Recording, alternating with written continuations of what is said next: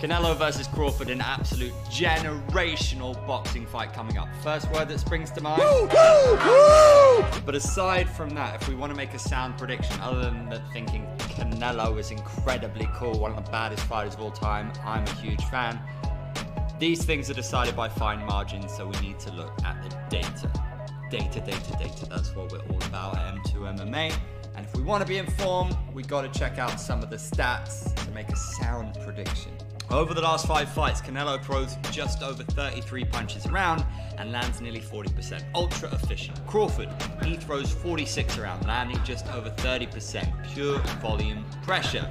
Crawford takes slightly more punches per round, but Canelo has almost double the career rounds. More fights, more impact exposure. That mileage can add up. Body shots are Canelo's trademark. In his last fight, 83% of his power punches came to the body. He's stopped opponents like Liam Smith with liver shots.